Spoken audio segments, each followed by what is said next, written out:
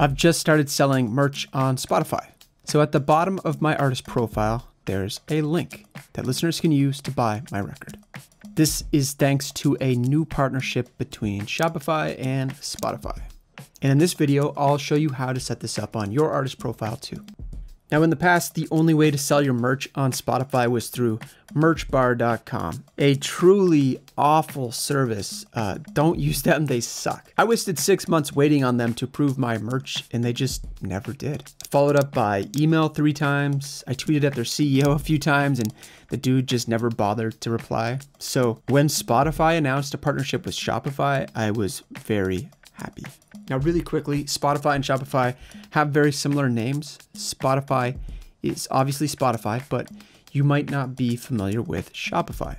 Basically, it's most commonly used for building online stores, but it's really just a tool for selling any products online. So let's do this. Here we are at Shopify, and we're going to sign up for a free trial. There we go. We've created our Shopify store. Let's begin by adding our product. So let's add a title, write a description. We'll add some product photos. Let's set a price and set the status to active. Awesome. Now let's go to Spotify for Artists and we'll log in. Then go to Profile and Merch. And we'll connect to Shopify. To do this, we need to know our Shopify store address. So let's pop back to Shopify. And this is our store address. So copy that URL and paste it here. Let's confirm and accept the terms. And let's connect to the right artist profile. And sweet, there we go. Now, in order to take orders, we do need to upgrade to a Shopify plan.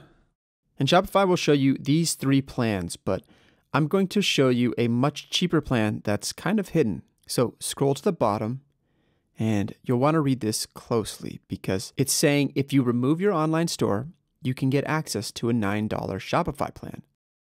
So click Remove Online Store and remove. And now close settings. And this next step is really important. Hit refresh. Once you do, a new plan is now available. It's called Shopify Lite, and it only costs $9 per month. And it's all we need to sell on Spotify. So let's sign up for it. And I'm going to pay for this off screen. Okay, so last step, go back to Spotify for Artists and open Merch. And we can see our vinyl record. Click Add to Shop.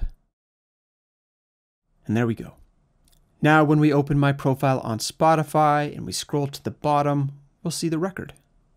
If we click it, it opens our store. That wasn't that hard, right? Now, Spotify only has a partnership with Shopify. Spotify doesn't have a partnership with like Etsy or Squarespace or anybody else. So we need to use Shopify. And that will cost you at least $9 per month or like $6 if you do the annual plan. So you'll probably need to sell some merch in order to make your money back.